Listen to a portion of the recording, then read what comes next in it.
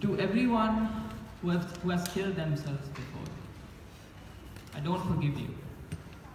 To everyone who will wrestle with that decision and lose, I won't forgive you.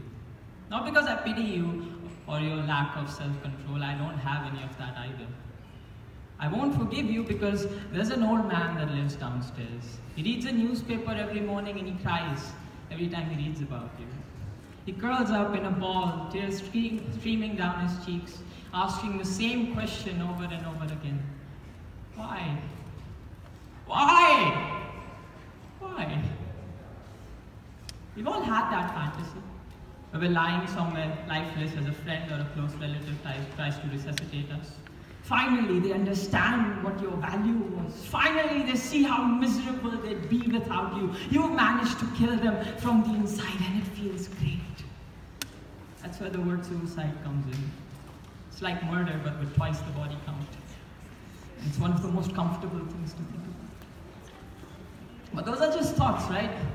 Those are just ideas we use to cope with our misery. Yes, well, they are thoughts, but no thought is just a thought.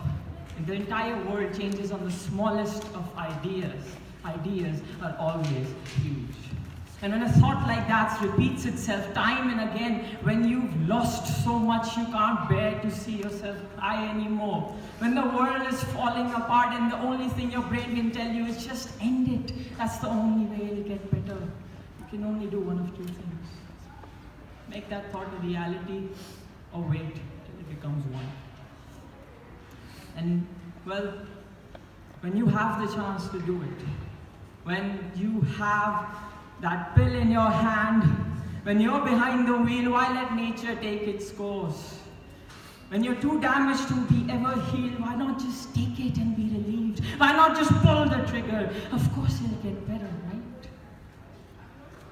To all those that have failed to wait before, I don't forgive you. I don't forgive you because you're selfish.